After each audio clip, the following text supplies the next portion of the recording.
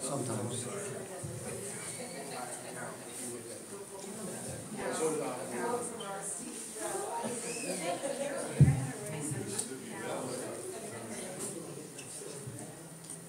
Is there anybody here whose back has never hurt?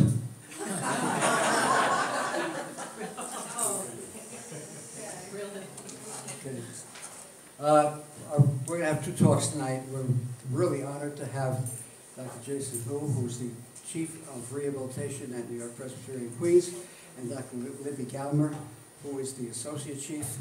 They are physiatrists. Is there anybody here who does not know what a physiatrist is? Raise your hand. Okay, that's good. Amazing. Physiatrists are physicians who do physical medicine. They are, if you have a physical therapist, a physiatrist very likely is going to tell that physical therapist what to do and train her or him. Physiatrists do their best to avoid giving you medications, and they will tell you how to stay in shape forever.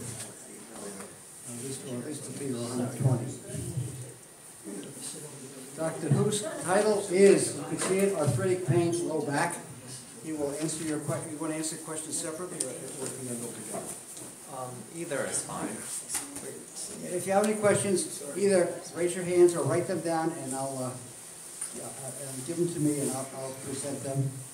Dr. Hu. Okay. Thank you, Dr. Bright, for inviting us to come, and also for this opportunity. I want to thank everyone for trekking out in the rain and the wind. So thank you. I am a physiatrist, and just to add to what Dr. Bright said, the main goal of physiatry is to return patients to function. And the specialty was really born after World War II, when all the you have the clicker, right? soldiers were coming back from the war. And they needed someone to take care of their overall care. So they were kind of fixed on the battlefield. They had their surgeries. They were treated to medically stable. And then when they came back, they needed a physician to take care of the whole person. And that's where physiatry came in. The main goal of physiatry is to return someone to function. Whether it's a musculoskeletal problem, like a sports injury, arthritis, or a neurological condition, like Parkinson's, stroke, spinal cord injury. So there's two schools or two branches of physiatry. One is neurological, and the other is more musculoskeletal. So we are in the Department of Orthopedics and Rehabilitation at New York Presbyterian Queens, and we are more in that musculoskeletal branch of physiatry. Okay.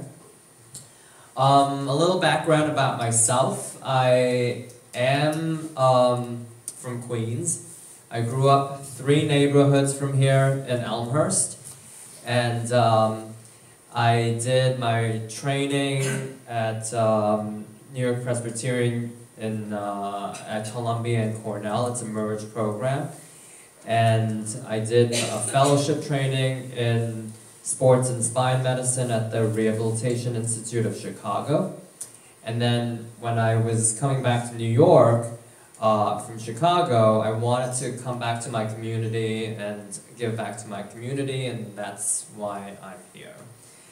And at the time, our hospital was New York Hospital Queens, so now we are under the parent New York Presbyterian system. So I'm going to talk about arthritic low back pain, and what are some of the causes, what to look for, what to ask of your provider, your physician, or your primary care doctor when you should go see a specialist. So I'm going to go over some background about back pain. About 10 million Americans have acute onset of low back pain each year. It's the second most common cause for loss of work time. It's the second most common reason to visit a primary care physician.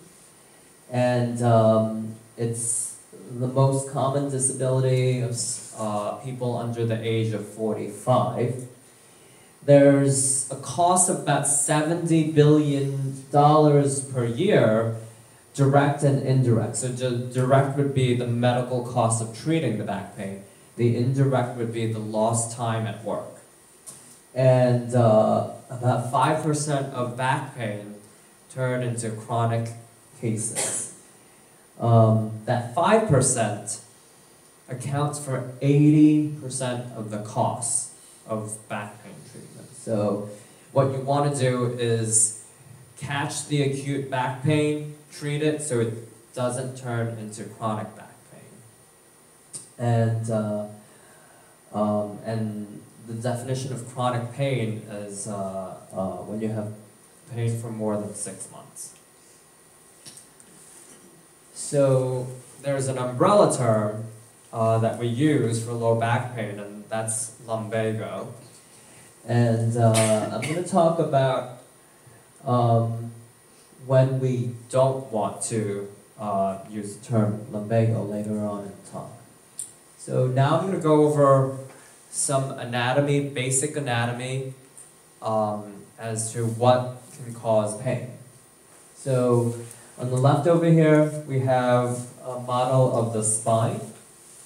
And the spine is separated into actually 5 different parts. You have the cervical spine up here, which we commonly call the neck. You have the thoracic spine over here, which is the mid-back. The thoracic spine is where your ribs come out of. And then the lumbar spine is down here, that's the low back. And the sacrum is down over here, that's this triangular looking bone over here. And then your coccyx, your tailbone, is all the way down here. So certainly the bones can cause pain if you have a fracture in the bone. So the biggest part of the bone is the vertebral body over there. And if someone has something like osteoporosis, you can have a fracture over there. Even with very minor trauma, you can get a fracture. So, and that can be very painful. You have some joints. A joint is a space between bones. So unfortunately, this picture, you can't see it very well, but that's the space, you can see it, between those 2 bones. And the facet joint is a common pain generator in your spine, especially the low back over there. And it's an articulation, meaning kind of a connection between the upper segment and the lower segment. So that's one of the connections in your spine over there. Over here we have ligaments, and ligaments are what holds bones together. We have very thick ligaments in our spine, and they prevent the slippage of one bone over the other. They prevent sideways movements, and if there's little wear and tear in that ligament over there, that can cause some pain and discomfort as well. But the most important function of ligaments is to create stability. Over here I have a picture of some of the muscles along your back. One of the more common reasons for pain, especially in younger people, is if you strain a muscle. A strain is an overstretch of a muscle. Sometimes it can be done with a twisting movement or with some lifting of some heavy things, and that can be quite uncomfortable. And then over here on the right we have nerves. So along our spine we have something called the spinal cord, which is a big nerve that comes down from your brainstem down your spinal column, and at each level the spinal nerves exit and they kind of spread out. So in the neck, they come out and go down into the arms and the hands. In the mid-back, they come out and come across your torso.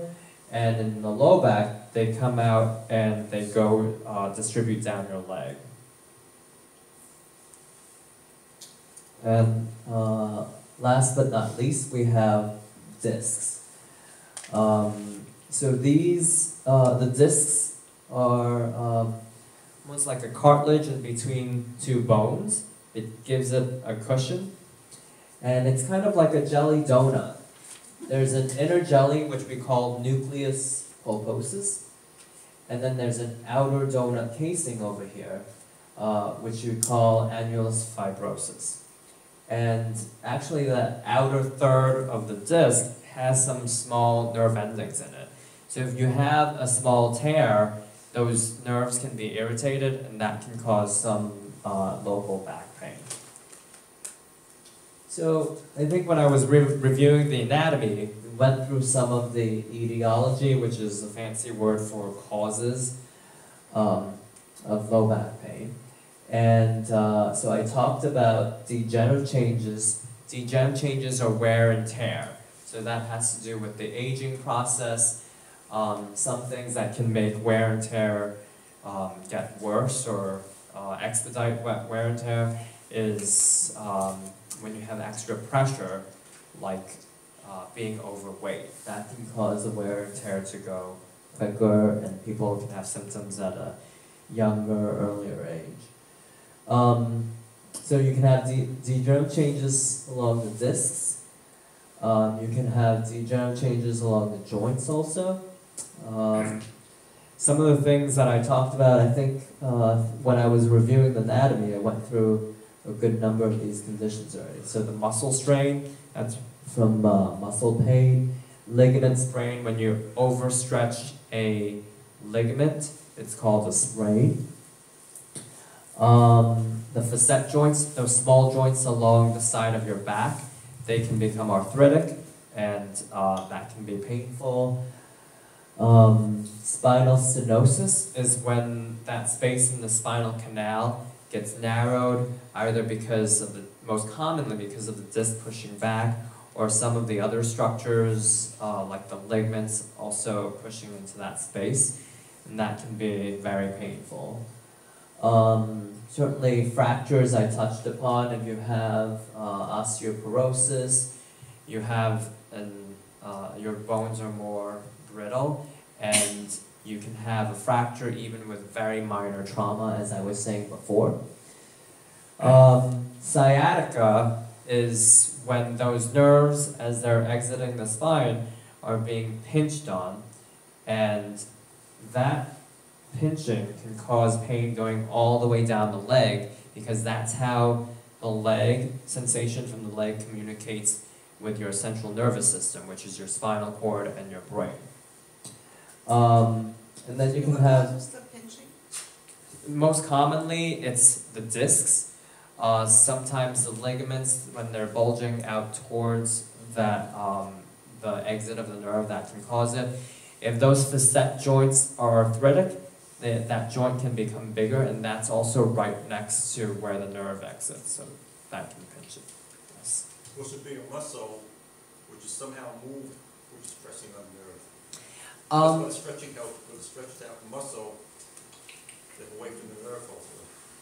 Well, the muscles are a little bit further away from the spinal nerves. So if it's a muscle strain or muscle tightness, that's more, we would call it superficial, and it stays local. It doesn't shoot all the way down the leg.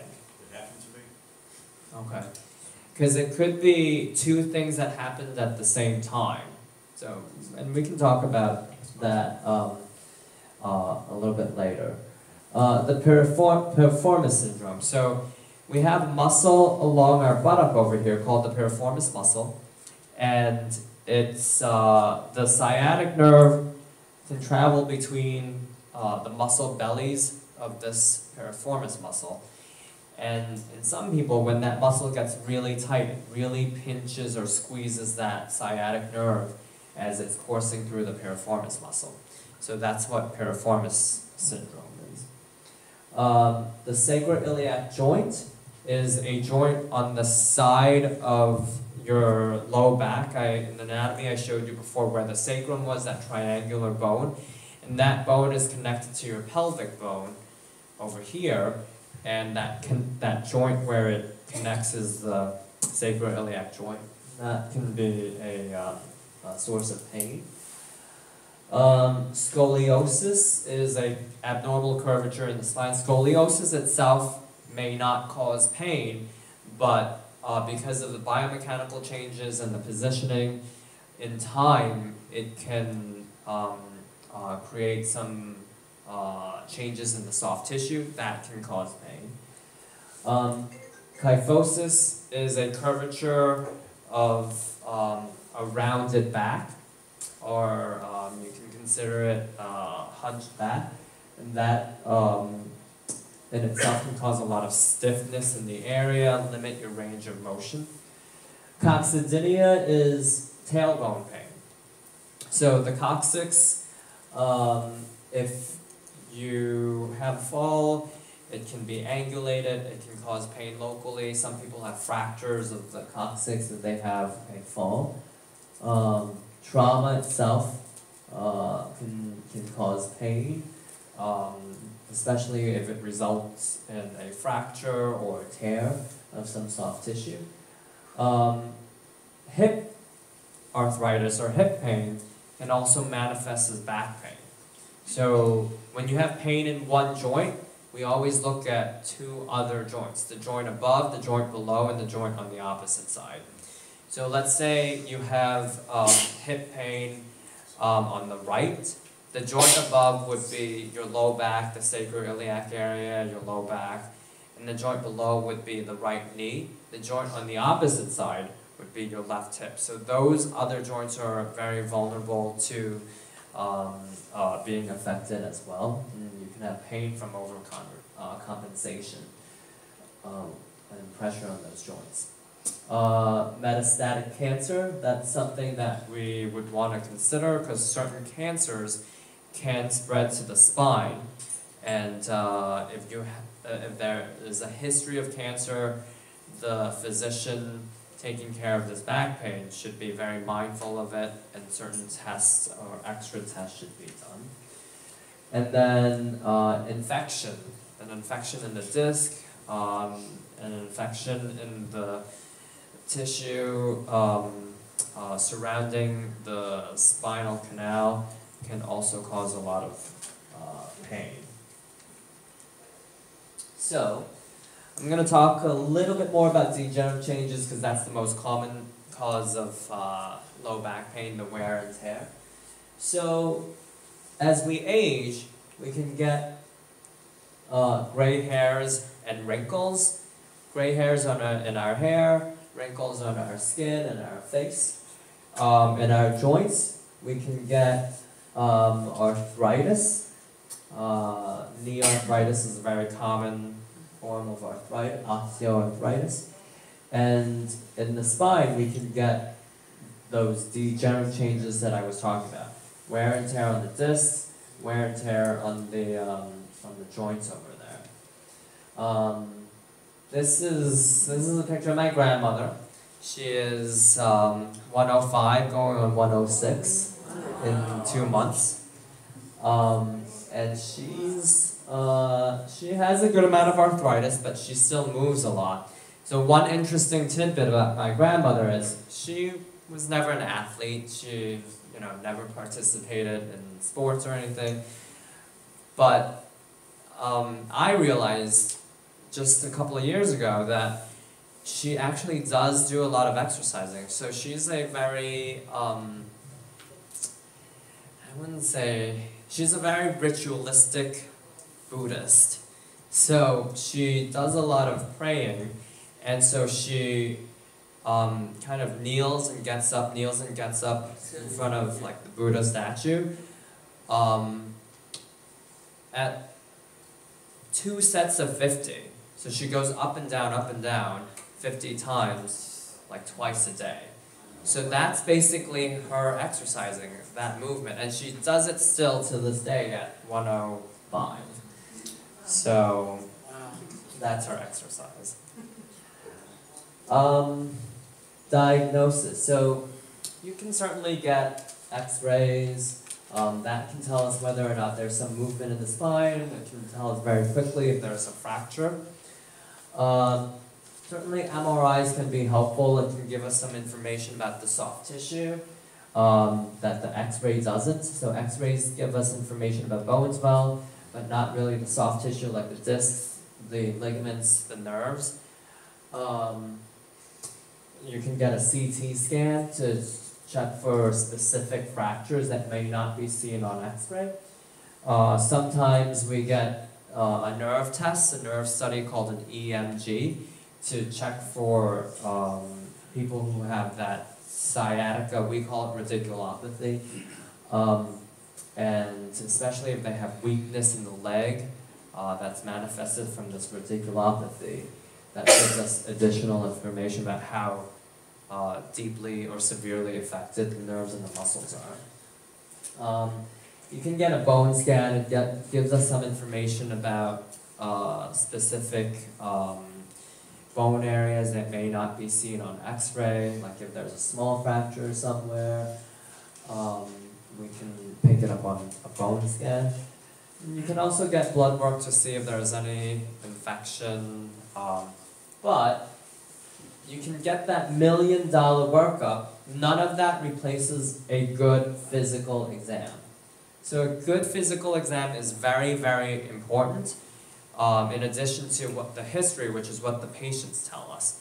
Because the physical exam will help the physician, especially a specialist, pinpoint where the problem is.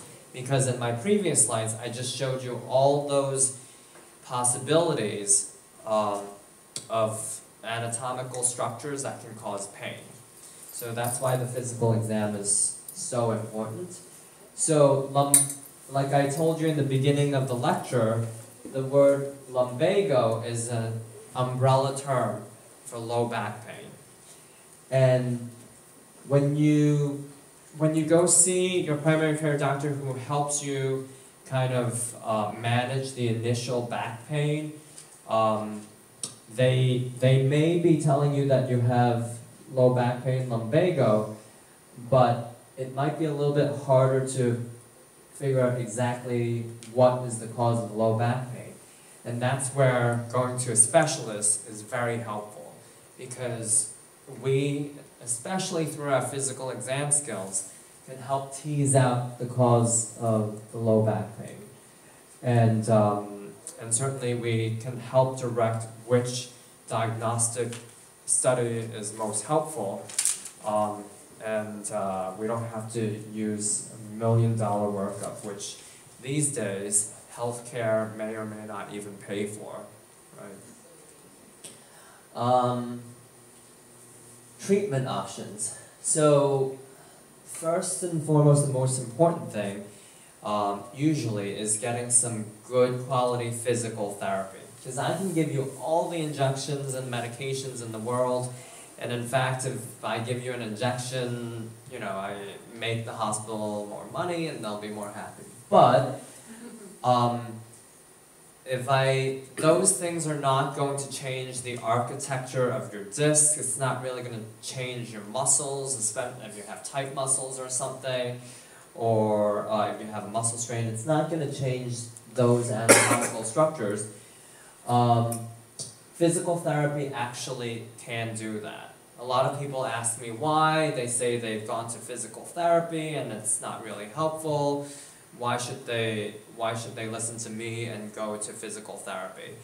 Well, I usually ask about what type of physical therapy they had or what their experience was in physical therapy before. Because there's a school of physical therapy where it's based on modalities, which is the hot packs, the cold packs, the ultrasound, and massage. And it can be helpful for some people, But if you've tried that already and it's not helpful, then there's another school of physical therapy that's exercise-based therapy that may be more helpful for your musculoskeletal condition.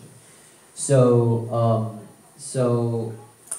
that's why it's important to consider trying physical therapy, work on a home exercise program, and continue the work at home on your own. Bracing. Another option, especially if the pain is really, really bad, having a brace can get you through those painful times and can help control the pain temporarily. However, usually it's not a permanent solution, because sometimes it can actually weaken your muscles if you depend solely on the brace. And what you want to do, a lot of people ask me about wearing corsets as a brace. You want to use your own muscles as your corset instead of relying on something external like a brace. Medication. So there's a lot of different medication options. You have anti-inflammatories, over-the-counter ones are Motrin, Advil, Aleve. You have analgesics like Tylenol, and then you have some opioids which are a bit stronger, but there's a lot more side effects to it. There's some neuropathic pain medications like Neurontin. Another name for that is gabapentin. And then also Lyrica is another one. Muscle relaxants, if the muscles are really tight and stiff, that's a good option. But it's important to talk to your physician about these medications because they have different side effects, and different populations may, one may work better for others. If you have kidney problems, you might want to have one rather than the others. If you have liver problems, you might want to have another medication. So it's important to discuss with your physician about that. Injections is an option to alleviate the pain in a relatively short period of time. Not everyone does injections, so it's important to go to, if it's low back pain, to go to a spine specialist for an injection. So I'm an interventionalist, so I do the procedures under image guidance, like fluoroscopy, which is X-ray. A lot of people ask me about acupuncture, maybe because I'm Asian, but I actually am a good person to ask about this because my mom's an acupuncturist, and also when I was a medical student, I did an acupuncture elective in China, and so I'm not opposed to acupuncture. However, to me, it's a little bit like taking medications. When you're taking it, it may be very helpful, but when you stop, the pain may come back. The good thing about acupuncture is that there's not a lot of side effects like medication. Unfortunately, most of the time you do have to pay out of pocket for it. So you have to kind of weigh the finances with how much benefit you're getting from it. Lastly, I have down here chiropractic manipulations. Again, I'm not opposed to chiropractic treatment. I think it can be very helpful, but the most important thing is to go to a reputable chiropractor because chiropractic treatment is not very standardized, so you want to just make sure that you go to someone who is reputable. So, and this is some information, and we can put the slide up at the end also, about the different offices that we have. Where at the besides the main hospital, we're also at Fresh Meadows, which is probably the one closest to here, I think. We have a beautiful brand new facility in Jackson Heights. And then I also see patients down in downtown Flushing at Queens Crossing. But if you have any questions or doubts about where to go, this number will direct you to the correct place, okay? So I think I might have ran a bit over time, so I'm gonna let Dr. Gallmer give her talk, and I'm gonna stay till the end if you have